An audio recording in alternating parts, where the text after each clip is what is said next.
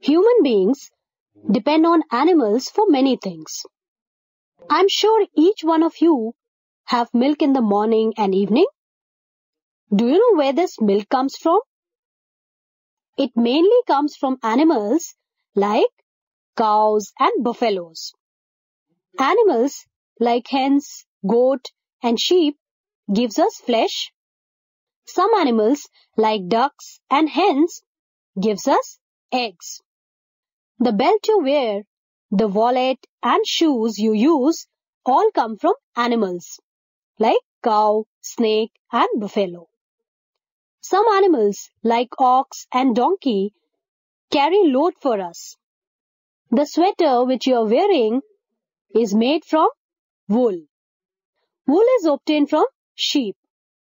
Some pets look after our homes. A dog guards the house, and a cat keeps the mice away.